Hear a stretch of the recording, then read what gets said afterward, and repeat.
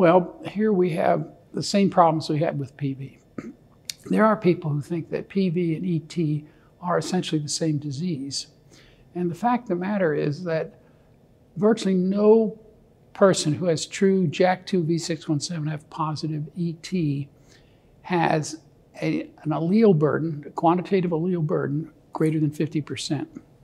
Now, you essentially have a chimera there. You have 50% or more normal cells, and the malignant cells cannot, the malignant stem cells cannot outcompete the normal cells. So ET patients can have essentially a normal lifespan, which is not to say that if you're a man with ET, you do have a tendency to go develop myelofibrosis. Women generally do not have that tendency. There are some patients who have a low allele burden, but actually have PV that starts out as ET, and over time, generally it can take up to 12 years, they will develop polycythemia vera, so you can't ignore these patients. It's been well proven that the high platelet count does not cause thrombosis, it causes bleeding.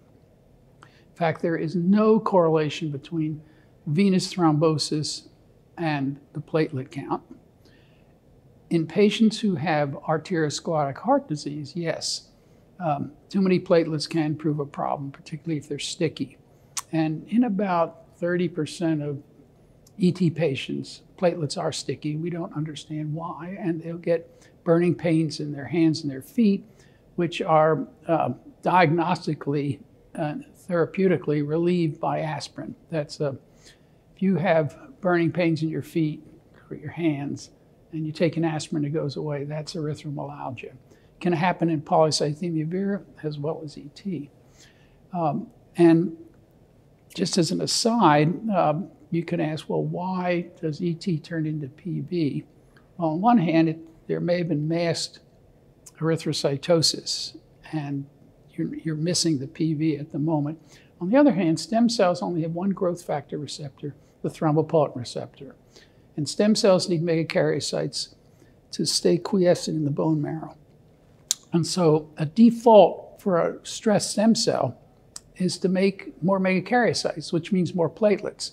So PB, ET, and PMF often start out with thrombocytosis alone. So it's important, if you just have thrombocytosis, not to decide this patient has ET, but they could have the other diseases. But as long as the quantitative allele burden, which most physicians do not order, for JAK2 is less than 50%, you're really not going to have a problem. And physicians need to know that. And not every patient needs to be on aspirin. If they have ocular migraine or TIAs or erythromelalgia, then aspirin is helpful.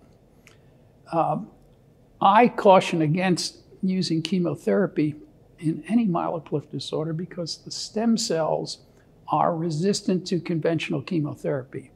We see patients who have polycythemia vera or have and get acute leukemia.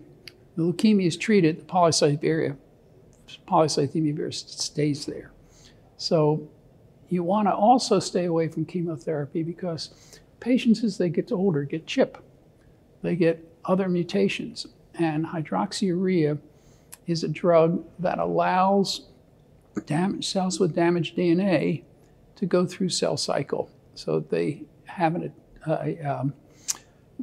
proliferation advantage over normal cells. And one of the prominent causes of CHIP is TP53. And hydroxyurea blocks TP53, which is the gatekeeper, keeps people from having cancer. It also causes TP53 haploinsufficiency by causing a 17p mutation. So, and it's also well documented to cause acute leukemia. In fact, now we're seeing acute leukemia in sickle cell disease patients who are old enough to develop CHIP. And so I really counsel against giving anyone a chemotherapeutic agent to lower platelet count. If you want to lower the platelet count, you should use interferon. And there is now a FDA-approved form of interferon. and stay away from trying to sanitize blood counts, because hydroxyurea does not hit the stem cell except to damage it.